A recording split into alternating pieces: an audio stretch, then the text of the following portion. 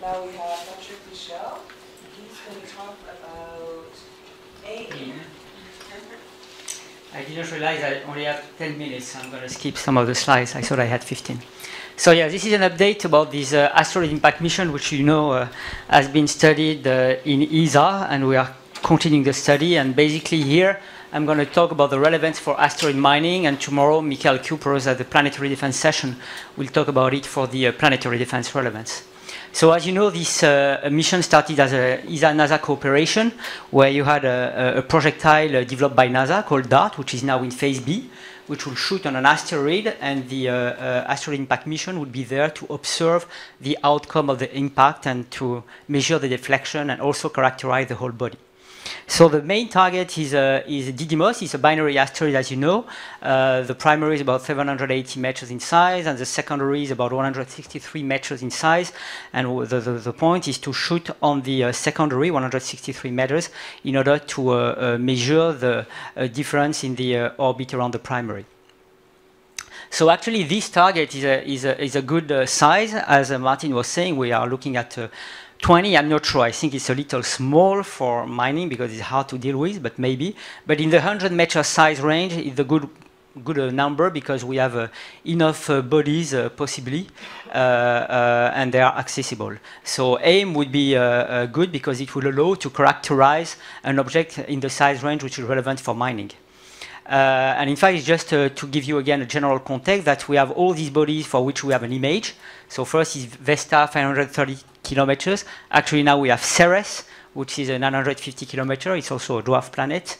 And we go down to Itokawa, which is about 320 meters in size. So we have a wide range of sizes for which we have already images. But we see already from there that they are very, very different in diversity, in structure, in particular, and composition. And then we don't have any actually information, direct information on the detailed property of the regolith, except for a few of them, in particular Itokawa, on which we got a sample, also Eros, and some images of Lutetia, of course, Vesta. But this is very, it's a problem because actually the regolith, of course, is very different from a very big object to a very small one because the gravity conditions are very different. So we need to know a little more about that. Of course, for composition, we already talked about it, so I won't go into that. What I want to say is that we'll have next year the great thing that we'll have a new images of a very new world. We never saw a carbonaceous type with a lot of details. We had a flyby of Mathilde in the main belt, but here we will take samples of Ryugu and Bennu. With Osiris and Hayabusa 2, we'll have detailed images, so we'll know a little more, I mean much more, sorry, about these bodies in this size range. And if we go to Didymos, then we go again 3 times less in the size of the bodies, and therefore this is another step in the low gravity level. So that will allow us to really understand how all the processes and all the things that we see on the surface scale with gravity, which is very important because for mining, if you want to go to 100-meter size objects, you need to understand that. So it's really great to have this comparison.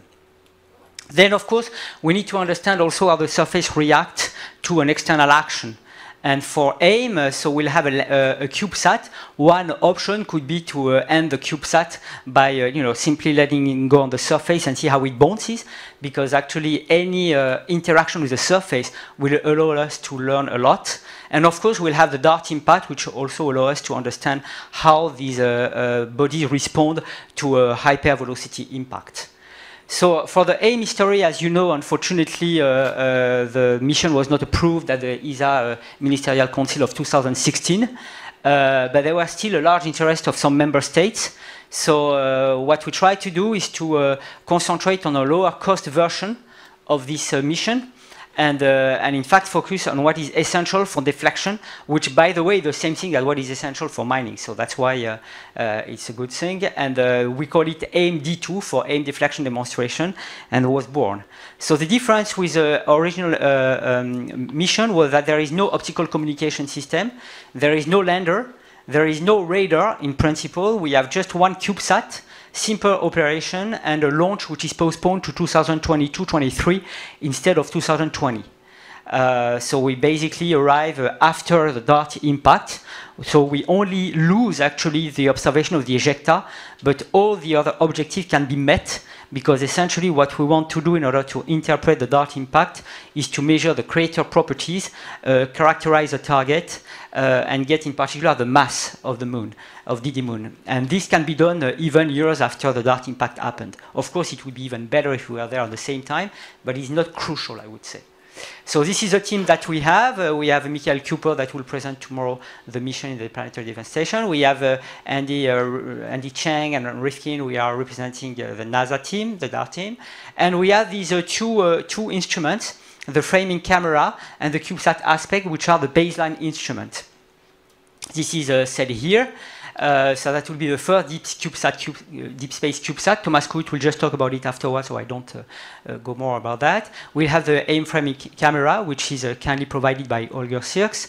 And we have as optional payload a near-infrared spectrometer, a LiDAR, and a radio science experiment. I should also add a high-frequency radar, because there is one which is under design in Grenoble and could be funded by some member states. And I think it would be nice because we don't have any information of the subsurface structure of an asteroid, and this is of course very important if you want to understand how to mine them. So I should add it here, but I didn't have time. So as you know, so this is basically the framing camera, which is, was under test at the GMV company in Spain, which made some GNC simulation with a real camera. The point is to measure the mass of the asteroid, and for this we'll measure the wobble and the binary, and that needs to be done with an accuracy of around 1 meter. And of course, you can get then a mass measure to accuracy of 10%, which is enough to interpret the DART impact, but we can go even higher in accuracy with the radio science experiment. Then we have the aspect CubeSat that Thomas will talk about. So we will arrive now in about 2026. If we launch in 2023, we could launch maybe 1 year earlier and arrive earlier. And then the point is to deploy the CubeSat and make some spectral measurements. With the camera, measure the properties of the asteroid, the physical properties, measure the mass, with also radio science, infer some properties about the internal structure, thanks to radio science and maybe to a high-frequency radar if it is there. And then, of course, measure the crater's properties that allow us to verify the numerical model of impact that are used to prepare kinetic impactor mission scenarios. So this is basically the mission that we now propose. There is an even simpler mission, which we call AIM Next, which is even simpler. So basically, we look at any reachable target with either a smaller launcher or a launcher Ariane 5 with a GTO. And in that case, we have a target called 2001 QJ142, which is, we don't know exactly the size. It's a small one, between 50 and 100 meters. We know the rotation rate is super fast rotator, less than 10 minutes. So that's actually very interesting also scientifically to see how a super fast rotator look like. It seems to be elongated. We don't have a spectral type. So basically, we don't know much about it, and this is exactly the kind of target that is also interesting for mining. So that's something. The only thing, of course, is that we lose the kinetic impactor interpretation, which I think is also very important for planetary defense. So AIM is relevant for mining. I think, I mean, I already said everything of these. We'll have all the physical characterization of a body of a size which is relevant for mining. We'll know better how basically the surface behave in a low gravity environment. And I would also say that for Europe it's very important because, as you know, there is no asteroid mission plan in Europe within the next decades. The soonest could be M5, but that's actually very optimistic. Should be more like 2030 or 2035. So if we don't want to lose all the expertise that we have in Europe, we have a big community. This is our only opportunity, so it's very important to have it. And of course, for the young generation, I'm currently fighting very hard to inspire young people for science and knowledge, because we need that instead of them going and bomb themselves. And for this, of course, asteroid missions are very good because, you know, even for a mission which is not selected, you have a lot of media coverage. And when it is selected, you do Hollywood movies. So it's even better. Thank you.